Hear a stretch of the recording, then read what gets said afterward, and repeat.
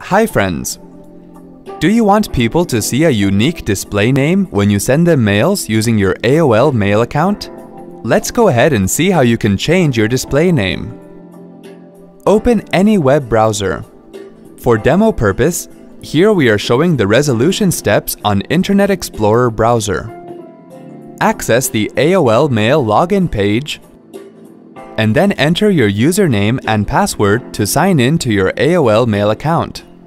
At the upper right corner, above your mailbox, click on Options and then click on Mail Settings. In the left panel, click on Compose.